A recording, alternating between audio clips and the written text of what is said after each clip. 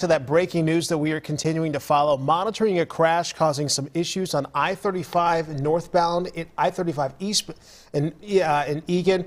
We know a police cruiser involved in this crash. Pauline Lee working to get more information for us. Pauline, what do you know?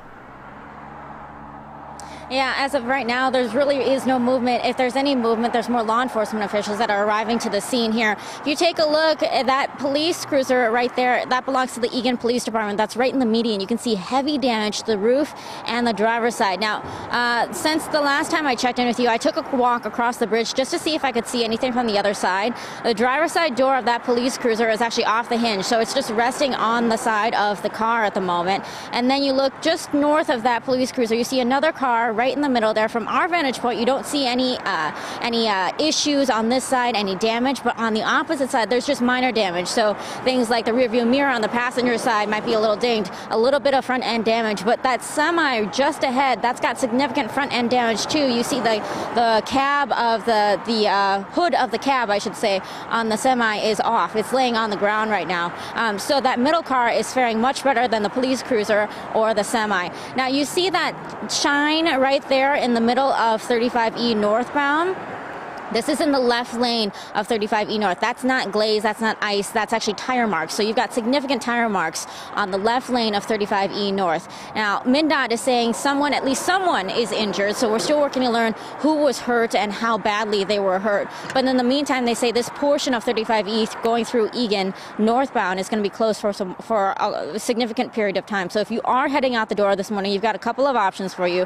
Traffic is currently being diverted off of Pilot Knob. Now, you can stay on Pilot Knob. You see those cars moving off to the side road there. It looks kind of like a frontage road. That's essentially a long exit road from Pilot Knob.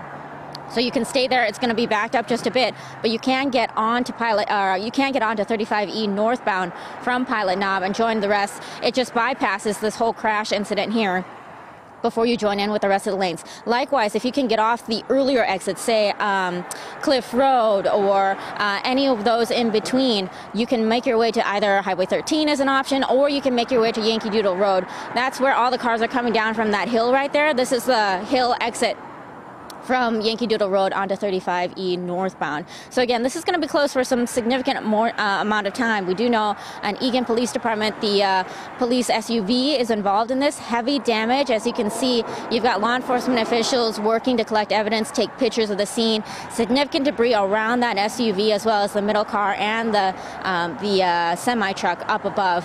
But we'll continue to follow the story. We've got calls into the State Patrol as well as the Eagan Police Department to learn more. As soon as we do, we'll let you know, both on air and online at WCCO.com. Yeah, because we still don't know how that crash occurred. No, we still don't. It was about 5:10 this morning that it started, and what are we at now? 7:34. Yeah. So we're talking about more than 2 hours later, and that road's still closed out there.